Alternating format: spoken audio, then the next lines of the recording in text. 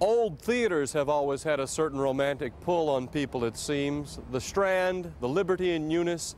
There used to be the Paramount in Baton Rouge. And if you hang around stage doors long enough, you're bound to meet some interesting people. That's a big trunk. Well, they don't make them this big anymore, but my bass fiddle fits in here, Jeff, and that's the reason I like to have it, where my bass fiddle slide inside. And it don't have the computers in it, but it fits in perfect. Put the guitar in the trunk and have my bass. Yeah, let's see. Yeah. And then Tillman Franks knows country music. In fact, he's known some of the biggest names in country music personally. This is like a country music shrine here. Really? Every time I come to this old auditorium, it brings back so many dear memories to me. A lot of interesting folks have come through here. Elvis and Hank and Johnny Cash and Johnny Horton and Jim Reeves, and just name them on and on. Webb Pierce, Fair and Young. Didn't you wreck Hank's car? Tillman played with the greatest stars of country music. That's him with Johnny Horton, and just behind the young king of rock and roll. And by the way, Hank's wearing Tillman's suit. Tonight he'll play the Hayride again with the same enthusiasm he did more than 30 years ago. It's going to really be a good show, and we're going to have lots of fun here tonight. I'm going to slap that old bass fiddle out there on the stage tonight. It's really going to be fun, Jeff. Pure country. Pure country, boy, like we used to. It's going to be fun. I'm looking forward to it. This building knows country music. It sheltered some of the biggest names of all. Yet most of the time it stands empty. And the tears that I cried for that woman are gonna flood you, big river, and I'm gonna sit right here until I die. Johnny Cash, Johnny Horton, Slim Whitman, Webb Pierce, Lefty Frizzell, George Jones, Floyd Kramer, Tex Ritter. They've all been here.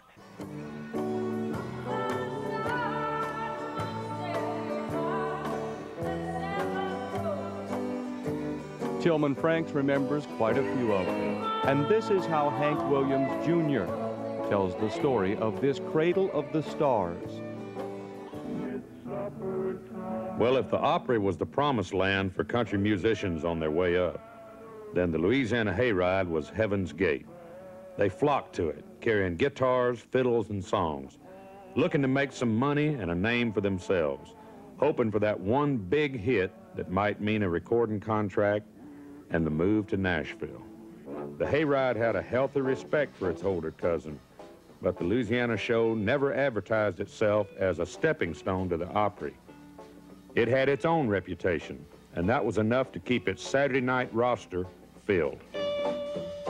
The Hayride was a steady job, a rare piece of good fortune for anybody trying to make a living playing music. The Hayride had it all: gospel, live bands, comedy, men singers, and girls. But it had something else that made it stand out, made it different from the other barn dance radio shows, a certain spirit that had a lot to do with its success.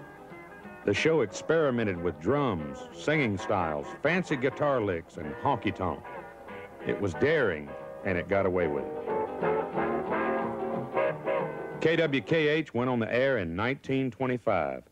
Its signal reached most of East Texas, southern Arkansas, and northwest Louisiana. Station owner W.K. Henderson learned right off that folks in his rural neighborhood had at least one thing in common. They liked the music they understood. So he gave his listeners country, and his commercial sponsors loved him for it. How many biscuits did you eat this morning? How many biscuits can you eat, seaman? All the things my Early morning country music shows got to be so popular on KWKH that the station added on a live Saturday night show. It wound up being a dress rehearsal for the Hayride. It was plenty tough. It was practically, you almost starved. It was hard to make a living. It wasn't, they looked down on music then. They called it hillbilly music. And it wasn't recognized as really the force it was, because they figured like it was really real poor people and sorry people. That was the impression that they had. It was the type of people who was in it, and it was the image that we had to the public wasn't good back then.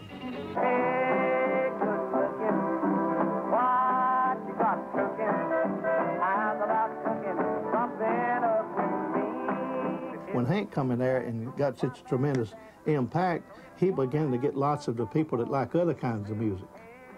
When he hit so big, like the people that was raised and wouldn't admit that they liked country music, you'd see them down at the Hayride on Saturday night, but it was Hank Williams, and it really did. I would say that was the impact that began to make it a national recognized show. If my daddy changed the show, well, the Hayride changed Hank Williams, too. There, if you could tell people Elvis Presley walked these very steps. He really did. This is it. This is where he first got national recognition. Yeah. When they first recognized that he could be a superstar, happened on this stage.